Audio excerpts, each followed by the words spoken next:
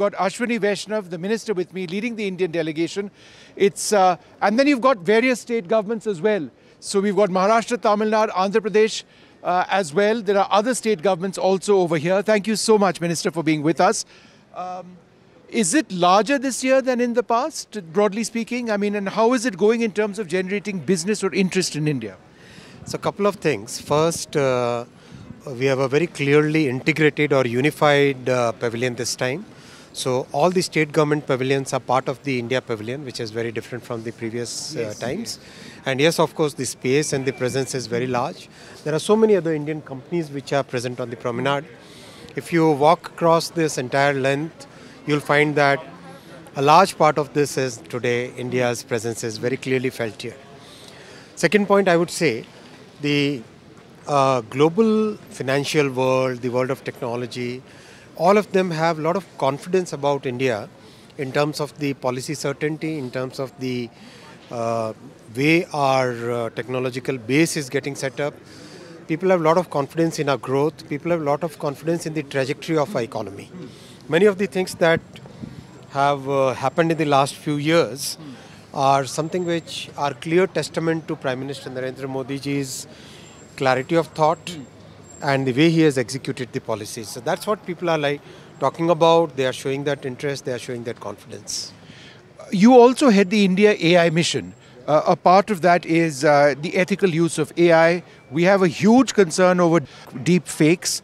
The world is talking about AI, the WEF is talking about AI. How significant is the India AI mission in defining the path we take?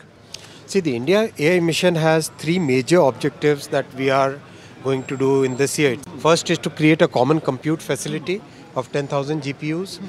Second is to have that very strong talent pipeline. And third is to basically focus on getting the applications in. Apart from that, we have had a very senior level committee headed by the principal scientific advisor to advise us on what should be the policy framework.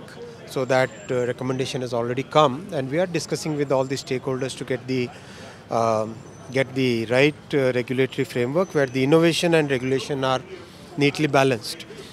Globally, when I talk with the AI professionals, more or less there is good thinking which has gone in, which is today there is a consensus that yes, the potential of AI in solving some of the most complex problems, let's say in the case of healthcare, in case of weather, in case of logistics, in case of design, those must be tapped, and simultaneously the societal issues which are there must be addressed. So that understanding and that reckoning is very clear.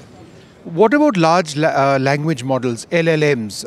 Do you believe that we need to do a lot more? Is that necessarily in our interest as we pursue our AI ambitions?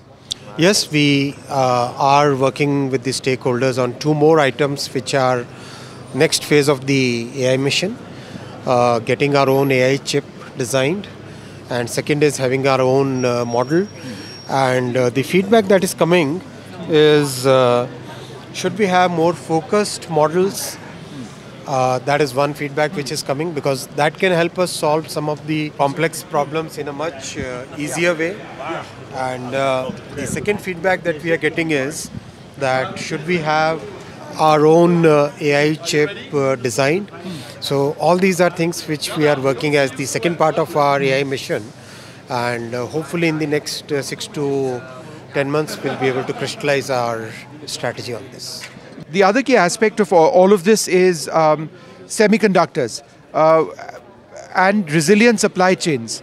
We've spoken about this last year as well, but in terms of resilient supply chains, since last year, what has actually changed in terms of fabs on the ground or proposals to build fabs on the ground? Where is India when it comes to actually building semiconductors? So we just completed the semiconductor roundtable with the senior professionals, CEOs of the semiconductor industry, and all of them expressed their huge satisfaction at the progress of the India semiconductor mission.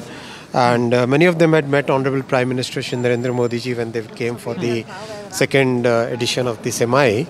And everybody is so happy with the progress. Just 3 years back, January 2022, we had announced the semiconductor mission.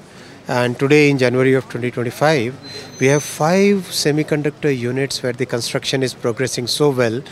Many places the construction is in the final stages of their completion and the equipment are getting installed.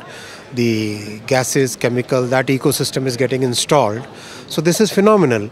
So people have shown huge confidence in a semiconductor program, and now we are focusing on the next stage of it.